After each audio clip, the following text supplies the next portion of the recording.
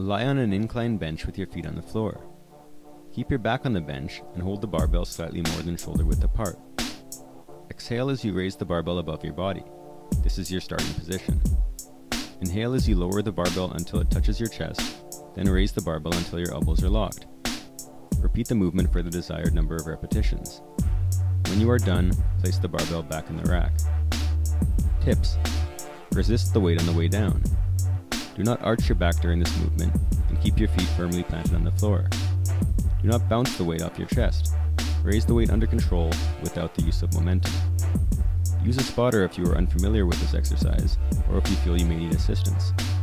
If you have no spotter, start with the empty bar for this exercise, and gradually add more weight as you feel comfortable.